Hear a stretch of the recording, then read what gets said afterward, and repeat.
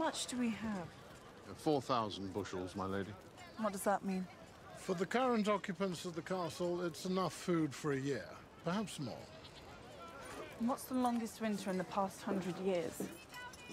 I'm not entirely certain. I'll check Maester Lewin's records. He kept a copy of every Raven scroll.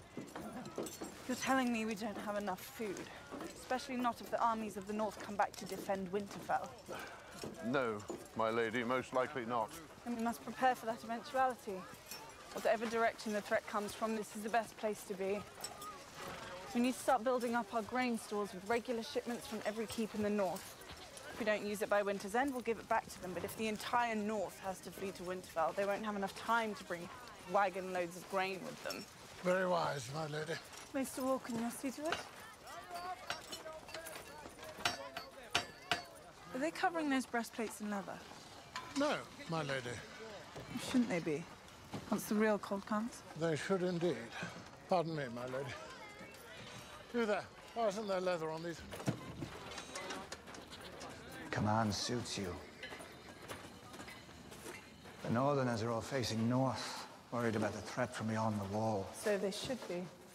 I know Cersei better than anyone here. If you turn your back on her... You don't know Cersei better than anyone here. I only meant to say... That the woman who murdered my mother, father, and brother is dangerous.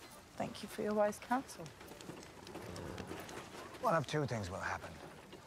Either the dead will defeat the living, in which case all our troubles come to an end, or life will win out.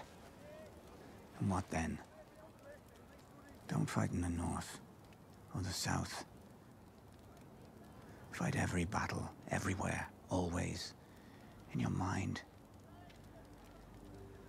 Everyone is your enemy.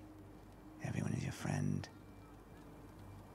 Every possible series of events is happening all at once. Live that way, and nothing will surprise you. Everything that happens will be something that you've seen before. Lady Sansa, at the gate.